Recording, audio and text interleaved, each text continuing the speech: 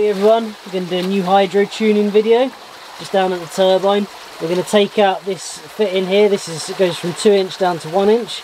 We're going to make a tapered insert to see if we get any better efficiency like that. So I'm going to take that apart and then we'll go in the shed and turn down an insert for it.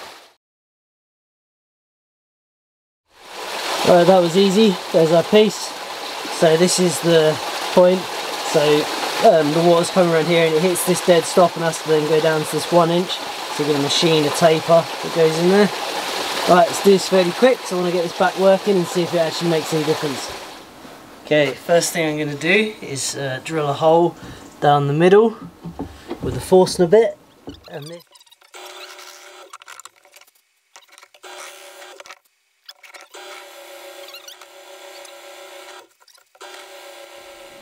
Okay, there's our hole, sort of through the middle.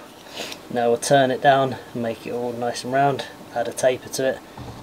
Okay, we're at the lathe. So I don't actually have a chuck for this lathe. It's not my lathe, I'm just borrowing it. So what I've done is I've mounted it through the middle to a piece of wood, which then can screw into this,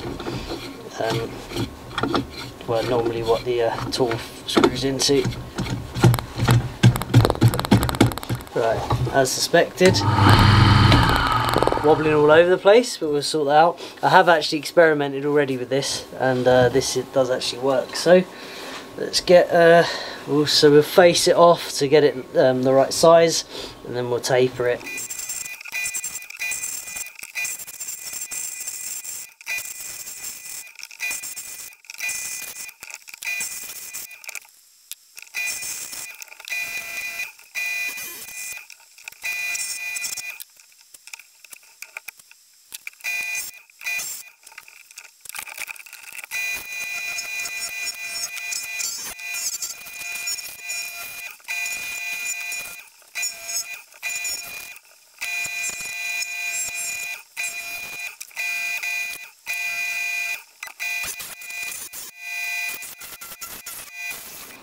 Okay, there is the insert. Very pleased with that.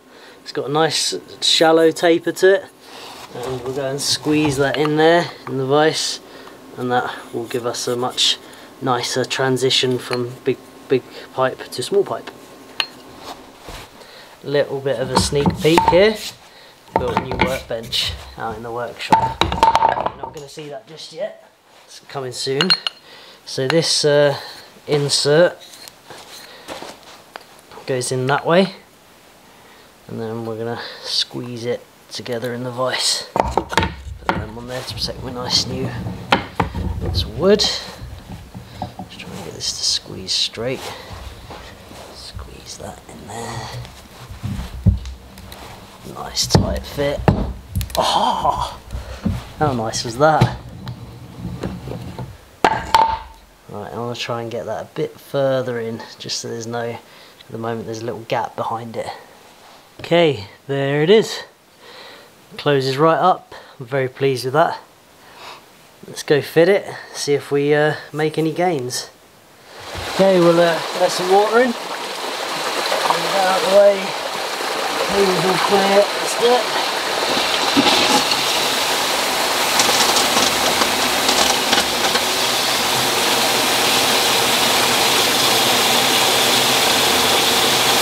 Okay, go to the shed and see if we're making any more power. Okay, I've changed 2 of them now. This is the first full power test, and as far as I can see, there's no significant change whatsoever. We'll let it stabilise a bit, but really very close to what we were before. If anything, reading slightly lower, but it's been off for a while, and sometimes that makes it read a little bit lower, so we'll let it stabilise. And but it doesn't look like that's made any significant difference at all. Okay, good morning everyone, it's the next day. I'm a bit confused here about what's going on, because that should have made a difference. I think it's just my collection, my data collection is the issue. Because it does seem to have made a difference when I just run 3 nozzles, but it hasn't made a difference in the top end.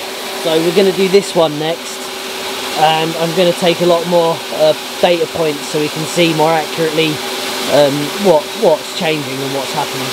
So I'm going to turn off the spear valve, we're going to run that one just on its own, see how much power it produces, and then I'm going to switch everything off in there and let the turbine free spin, and we'll measure the free spin voltage off one of the phases. Now that is going to be accurate for doing one nozzle.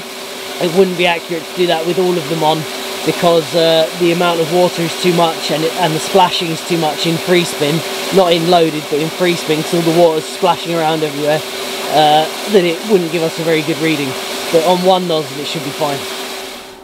Right, so I'm seeing 85 watts off of that one small nozzle just on its own, so I'll check that against some other data I've taken before, see if it's consistent. What are you doing, you big tiger? Are you having a mad 5 minutes? You are beautiful, aren't you?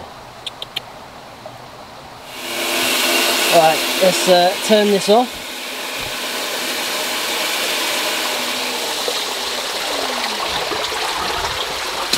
Then we can go in here.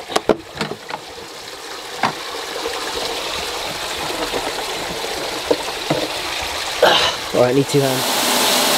Right, so now running that at free spin and taking a voltage reading off 2 of the phases, so we'll let that stabilise and then we'll see what the voltage is. Now the voltage is going to creep up, and the reason for that is because it's spinning really fast, it's heating up the bearing a bit more and making it you know, more efficient, less losses, because the grease and stuff's getting hotter, it's spinning faster than normal. So we'll let it build up, take the reading.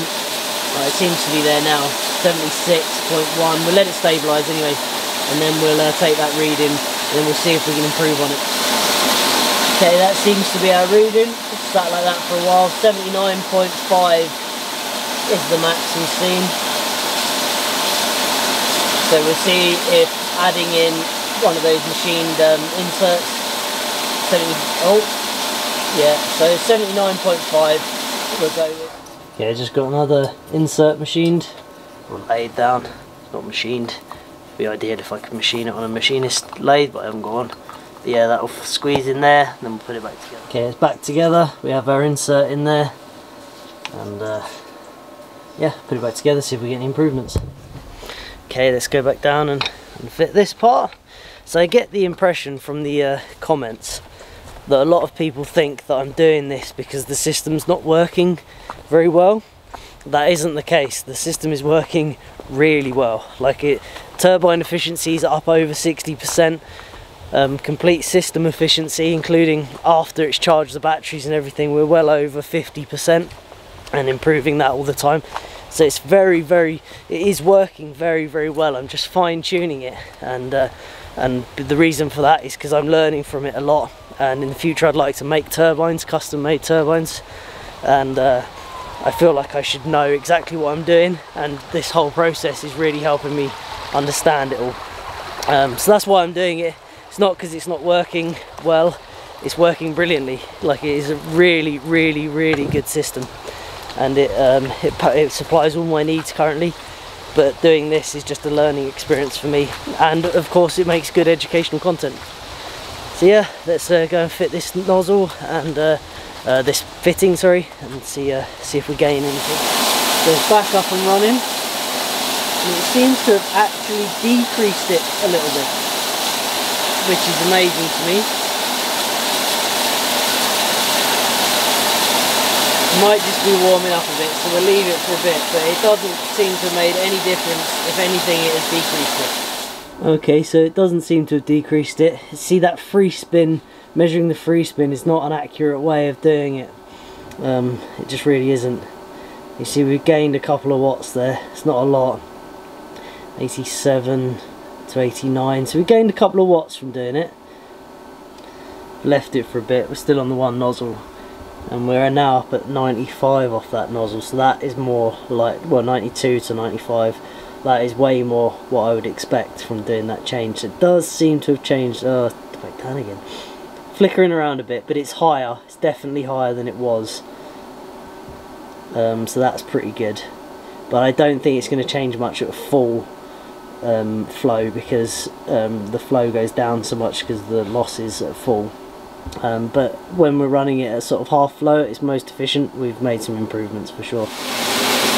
Okay, so I think we gained a couple of watts here and there.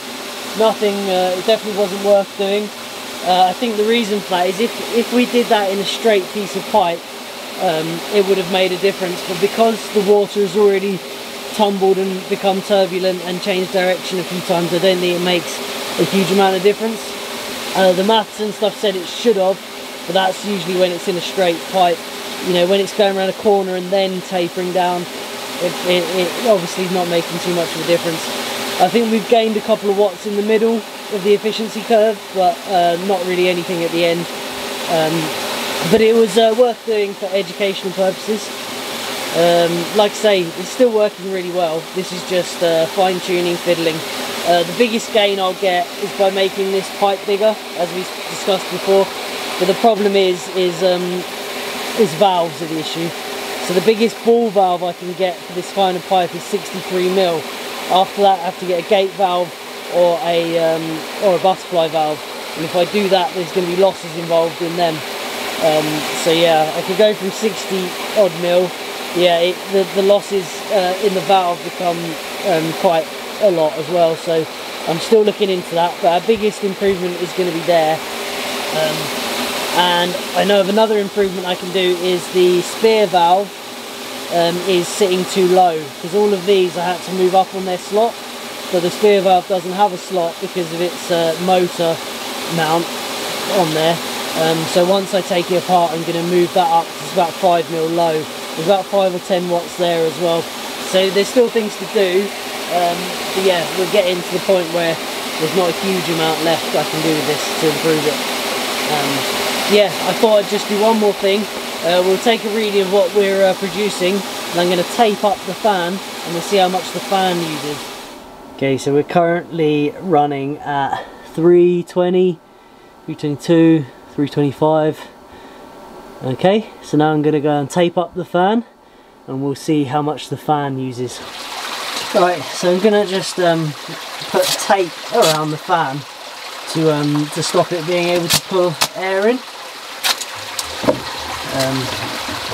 So we can see how much the fan uses. I don't think it's that much. I reckon 15 or 20 watts.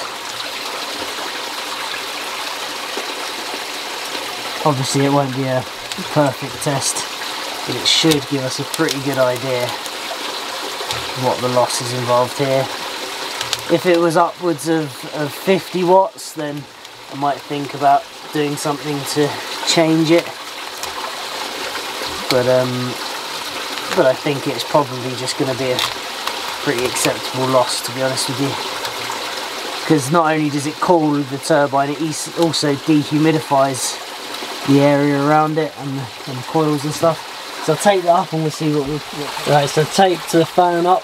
There'll still be some air resistance from the bits of tape, but no air can get in from the sides or on the top, so that should be pretty sufficient to give it to the test. So let's go and see what we get now. And there we go, there's with the fan taped up. Really not very much at all, few watts fan uses. The reason it doesn't use that much is because it's not actually spinning that fast on my turbine. Obviously if I had a higher RPM, the losses would go up because wind is squared with velocity, so if I doubled the RPM, that figure would quadruple. But yeah, you can see doesn't make a huge amount of difference. The fan, there's not much point in worrying about the fan. There it is running with the tape on it, and there's no air moving through that. I can feel there's no air. Like I say, it really doesn't make much difference at all. So I'm going to take that off now, and we won't worry about the fan. Right, let's just start this back up. There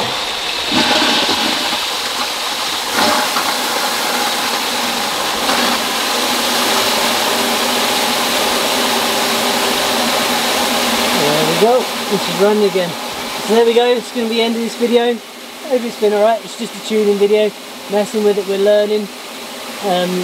Those things haven't made much difference because there's bottlenecks and other things in other places, which is down here somewhere.